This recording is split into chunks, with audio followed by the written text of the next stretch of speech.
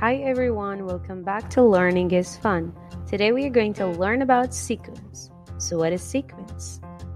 The order of the event in the story is called sequence. Let's read the story together and find the sequence in the story. Ben woke up early and got dressed.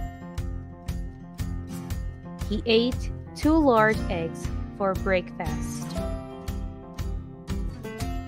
After that, he brushed his teeth and made his bed. Ben walked to school with his sister. Now, in this story, the first sequence happened is Ben woke up early and got dressed. This is what happened first. Next, he ate 2 large eggs for breakfast.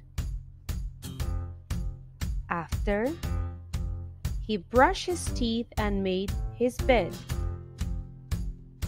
At the end, last, Ben walked to school with his sister. Created using Powtoon.